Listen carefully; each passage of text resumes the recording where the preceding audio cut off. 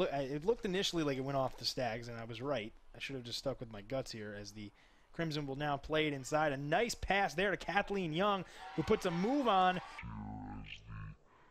Crimson will now play it inside. A nice pass there to Kathleen Young.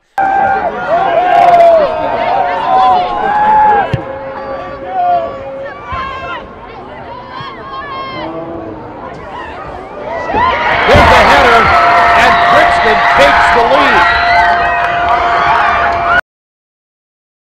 Our touchdown last week against Brown, sophomore from Alabama. Reimers looking for the space on the outside, hurdles a tackler. And 10. Williamson coming in. Whoop! There he goes, directly over. You get the oohs and ahs. People watching on the video board. Quinn plays one forward, flicked on to Emma Anderson. Pins her defender, turns, shoots, scores! Emma Anderson has done it again. 3rd and 10 for the Bears at the Rams 20. Fuller back to pass. Now has time. Fires it to the end zone to Jetty, and it is caught! Touchdown Bears! Alex Jetty makes the grab!